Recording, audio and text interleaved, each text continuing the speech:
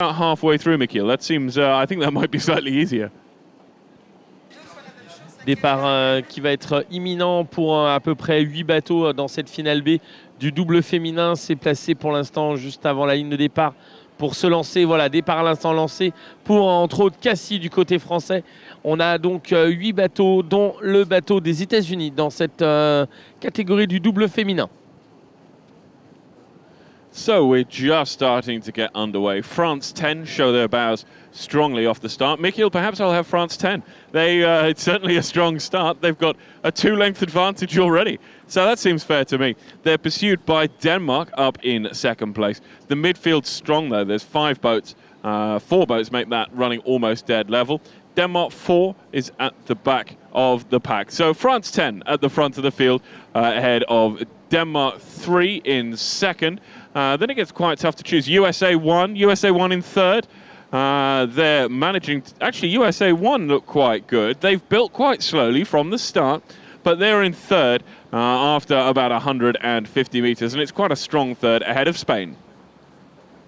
Avec une petite fausse pelle du côté de Cassie qui avait fait un excellent départ, le bateau France 10, et qui se retrouve maintenant à distance plus courte de 2 équipages. Le peloton est assez groupé. Cassie en tête pour l'instant avec le Danemark et les États-Unis qui ont pris maintenant la volonté de revenir. On retrouve également un bateau espagnol dans ce groupe de tête qui, pour l'instant, regroupe tout le monde sous les impulsions américaines. Les États-Unis veulent remettre tout le monde d'équerre. Well, the field's starting to spread as USA really open the taps. They throw their bows in front of the field, and in fact, they hold clear water. France 10, my early favourite, the fast starting crew, slip into second, third, fourth place. Commentators curse, I'm sorry about that, ladies. They've dropped into fourth, although they maintain their lead to Denmark 3 in fifth. Peru are running in sixth place ahead of Denmark 4. Currently at the back of the pack. Over on the far side, Spain are running in second or third place. Tough to choose at the moment. They run France 10, I would say. Perhaps they're back up into second. Perhaps my early favourite are recovering and back into second place. On retrouve maintenant clairement au commandement les États-Unis qui ont pris leur marque maintenant pour ce bateau dont une des 2 rameuses a fait partie des bateaux olympiques des États-Unis à Rio, et avec ensuite la Grèce sous l'Allemagne. On n'arrive pas trop à distinguer le numéro du bateau. Face à la France, Cassie, suivi par l'Espagne, le Danemark, le Pérou et enfin le bateau danois 4 qui ferme la marche. So it's USA that make the best of it. They make their way through the front of the field. Over on the far side, it's Germany, I think, that move up into second place. They're ahead of France in third place. That's France 10. They lead Spain 2, currently in fourth. Then Denmark 3 lead Peru 1, and Denmark 4 at the back of the pack. So this field of 7 crews starting to spread now as we make our way towards the first marker. We're about 650, perhaps 700 meters in, but it's USA who really have managed to make a move. They built slowly from the start, I think it's fair to say. It's quite a relaxed start. They built quickly to find their cruising speed, as their compatriots said earlier. They said that they wanted to find their cruising speed early on and then just sit there and notch away the miles. Now that's certainly what the women's double from the USA is doing now at the front of the field. Germany in second place, some 3.5 lengths astern, with France 10 and Spain 2 battling it out in the midfield. Une course maintenant qui s'avère menée de main de maître par les États-Unis d'Amérique qui sont clairement au commandement. La deuxième position est allemande. Alors qu'ensuite, eh bien, l'Espagne revient et a pris l'avantage sur le bateau de Cassie. Espagne qui tente de faire l'effort de rester au contact. Un contact maintenant qui s'éloigne face au bateau allemand, alors que devant les Américaines caracolent en tête. Le duel entre le bateau danois et le Pérou anime eh bien, l'arrière de ce groupe de 4 qui sert de peloton. Alors que devant, on a une échappée solitaire des États-Unis et en contrepartie, seules les contrées, les Allemandes, alors que maintenant l'Espagne fait l'effort en tête de ce peloton de 4 pour décrocher les rameuses de Cassis, alors que le Pérou maintenant vient de prendre l'ascendant sur le Danemark. USA 1 maintain, they probably don't build on their lead, but they certainly maintain their strong advantage at the front of the field.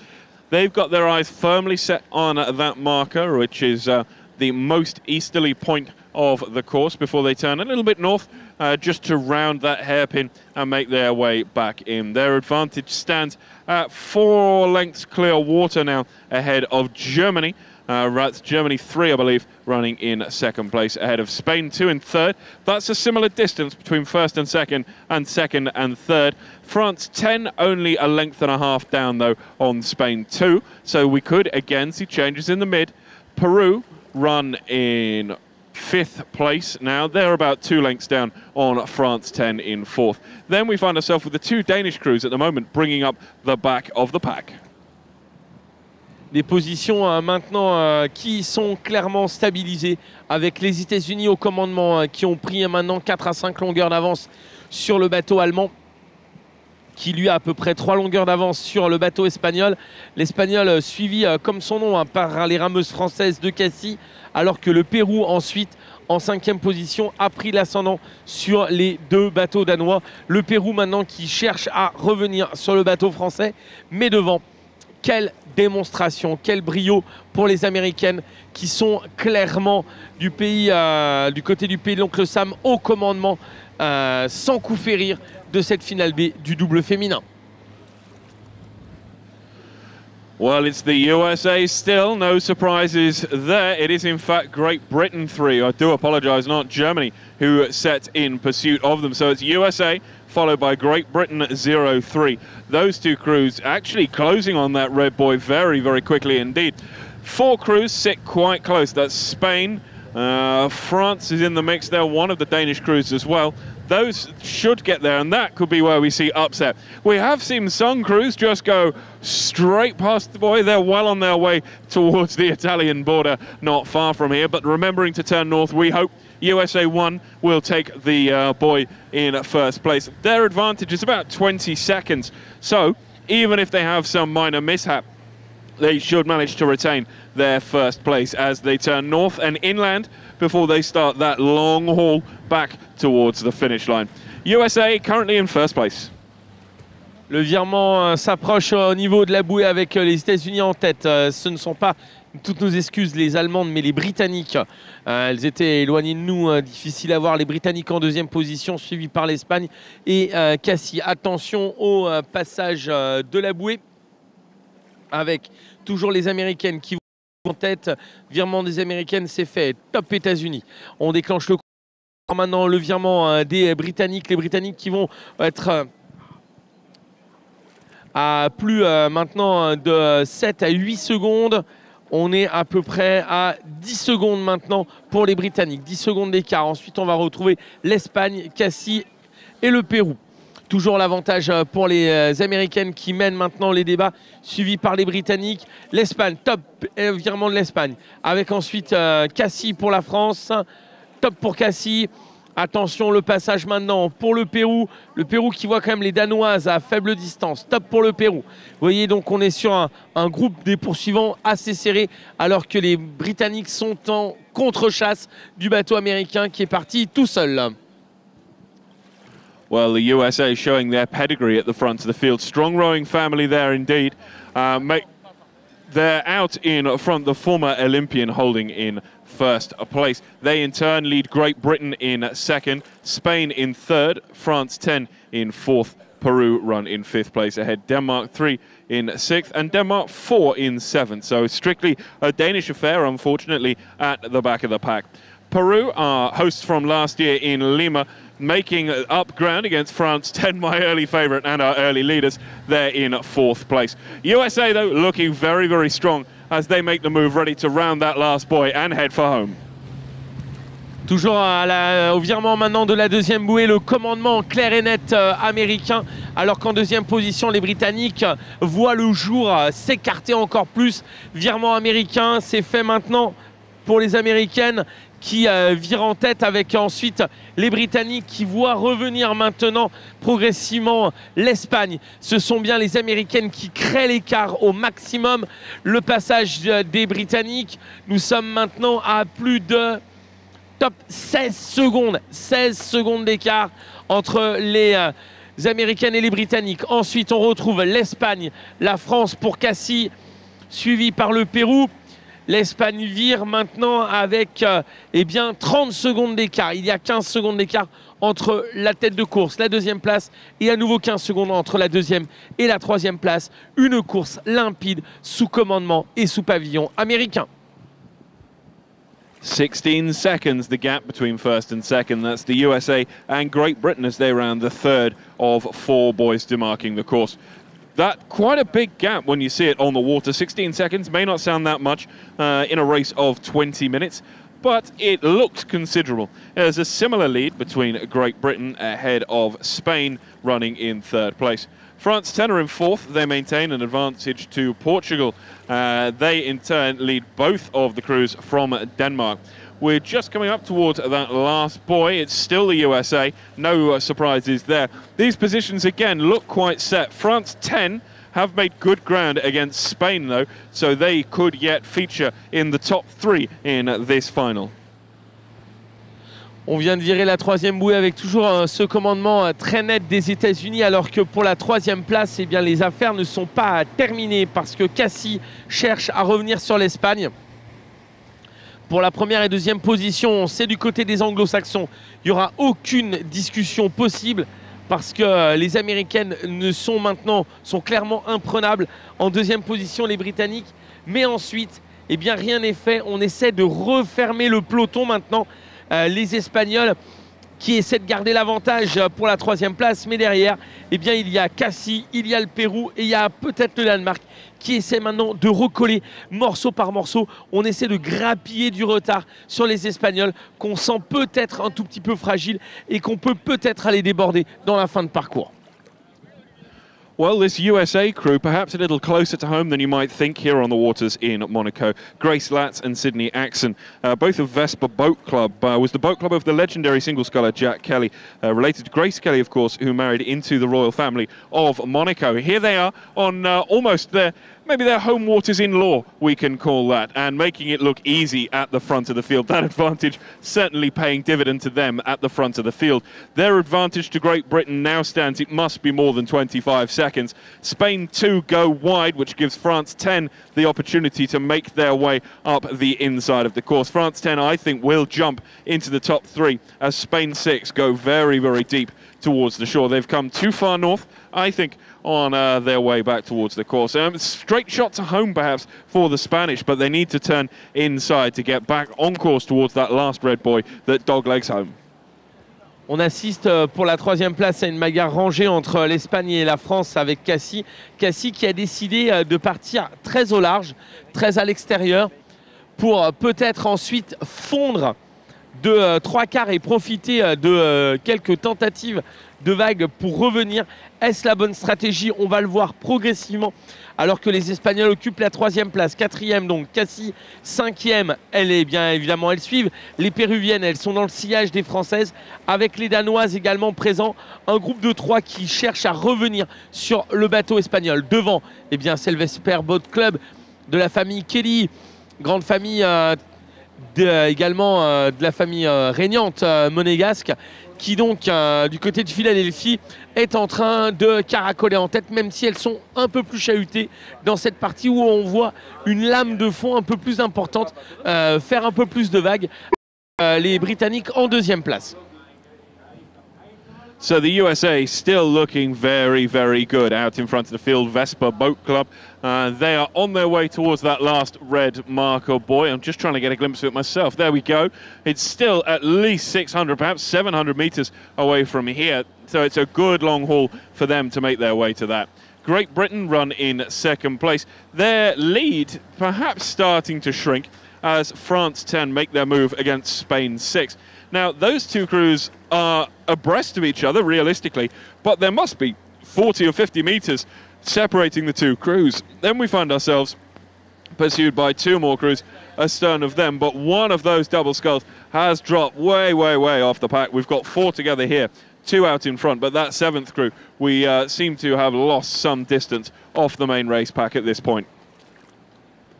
On retrouve clairement les Américains au commandement, 2e place les Britanniques, il n'y a pas de difficulté, mais alors là pour la 3e place c'est extrêmement intéressant parce que eh bien, les Espagnols sont sous la menace directe du duel France-Pérou, Cassis-Pérou qui est en train d'animer à l'extérieur, donc on vous le disait, les Espagnols sont quasiment sur la même ligne que les Françaises et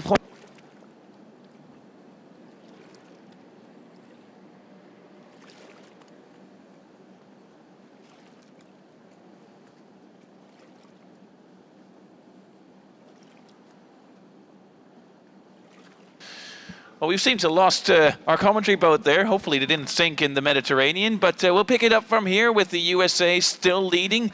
A comfortable lead for Grace Latz and Sydney Axon of Vesper Boat Club from Philadelphia, who sort of came back from a nasty loss there in the heats. They had to adapt to the different situation. They're used to flat water rowing, and now it's coastal rowing. A lot more chops and waves, and a lot more difficulty to get themselves over the ocean here, or over the sea here at the Mediterranean at Monaco. And they're doing just fine in the B final. Sadly, though, not in the A final, but they're going to win an event here nonetheless. Second place still for Great Britain, so well done by the 2 rowers from Devil's Elbow Rowing Club, one of the more interesting sounding rowing clubs that we've seen so far. Nicola Cheeseman and Erica Gummery, who are racing in that particular boat. And then it's pretty close between Spain and France. So the 2 Mediterranean countries, making it very interesting in the final stretch towards the line. And there you go, Spain, France, also Peru in there. As you can see on the picture, Peru won, trying to get into the mix. The 2 rowers from Club de Regatas Lima, the venue that hosted the World Rowing Coastal Championships a year ago. But still in the front by a comfortable margin. That's Grace Latz and Sydney Axon. You can see them there in the middle of their picture in the black boat with the white blades, and the USA unisuits striking very nicely. And in hot pursuit still these 2 Spanish ladies with nice sleeves there in the colors of, I think that would be the local yeah, Catalonia, I think, the colors of Catalonia there in the sleeves of the stroke woman. But looking very good as well, trying to chase down the USA. But here they come towards one of the last buoys before they turn again towards the finish line. Grace Latz and Sydney Axon, USA 1 of Vesper Boat Club. And just sorry to interrupt, but we are looking for Anne-Marie Phelps. Could you please, Anne-Marie, go to the pontoon urgently? Thank you. Donc je reviens 2 minutes sur la course. En fait, c'est les USA là dans la finale B du double dames qui va l'emporter. Vous les voyez là de dos, les USA du Vesper Boat Club avec Grace Latz et Sydney Axon. En 2e position, c'est la Grande-Bretagne, donc très anglo-saxon cette course. Et puis nous avons aussi vu quelques belles batailles entre la France et le Pérou. Yep. The French and the Peruvians trying to chase down the Brits and the Americans. So a sort of Anglo-Saxon affair there in the front of this B final. The women's double sculls. A little look over the shoulder there by bow rower Grace Latz, trying to see how far the finish line is. But she's closing in because there's only a couple of 100 meters to go, and they have a comfortable lead over Great Britain here in the bow seat. That's Nicola Cheeseman and Erica Gummery in the stroke seat, who will I think will be safe for 2nd in this B final of the women's double scull. Overall, that would place them, I would say, in a comfortable 21st spot for the United States crew, and then a 22nd spot overall for the Great Britain crew. Pretty tight there near the last buoy between the 4 other crews that are trying to move closer together, sprinting towards the line. This is obviously their last race of this World Rowing Coastal Championships here in Monaco with the French crew, France 10 of Aviron Club Cassis 2. They are trying to close in on the competition from Spain, from Denmark, Peru, and obviously also from Great Britain, USA. But Valérie Caillet and Josette Claire Auriema, well, they're still have some work cut out for them to try and catch up with the crews leading them on. This is the USA. This is the leader of the pack, USA 01, with boat number 209 there to your right with Grace Latz in the bow seat. And then in the stroke seat, that's Sydney Axon. And no match the other crews for these two women. 4 kilometers of racing, and they've opened up a considerable gap to the rest of the competition. There you have it, like a 150 meters worth of clear water for the USA over Great Britain. Oui, donc vous le voyez, une fin de course assez simple là pour les États-Unis, pour Vesper Boat Club, avec Grace qui avait participé aux Jeux Olympiques à Rio et qui est en congé de son entraînement pour l'instant et qui rame pour la première fois. En fait, c'est sa 3e sortie en mer. C'est pas mal de gagner une finale B dans sa 3e sortie en mer et elle le fait avec brio. Vous voyez la différence entre elle et l'équipe de Grande-Bretagne en 2e position. Devil's Elbow, c'est-à-dire le coude du diable. C'est assez sympa comme nom de club également. Oh, as my fellow commentator Pat implies, Devil's Elbow, that would imply actually that there's some fire left in them coming from a very fiery rowing club in Great Britain. Nicola Cheeseman and Erica Gummery second to the right of your picture, and then to your left you can see the Spanish duo of Club Nautique Betulo, Merke Feliu and Lourdes Puig-Baraka, who are in 3rd place right now. But here come the winners of the B final, placing themselves 21st overall with Olympian Grace Latz of the women's quadruple scull coming across the line right now. Her 3rd outing, I believe, so not bad at all, coming 21st at your first ever World Rowing Coastal Championships, and that explains the smiles on their faces. They survived the ordeal with the waves, which is getting a little bit more hard to deal with. And here's the British crew coming across the line in 2nd place. A little sprint to the line. That fire is still in their legs, as I just mentioned. And they will place themselves 2nd overall. Devil's Elbow Rowing Club, 22nd in the rankings in this B final. And then it's a little wait for the Spanish crew, the 2 Danish crews, and the French crew of Aviron Club Cassis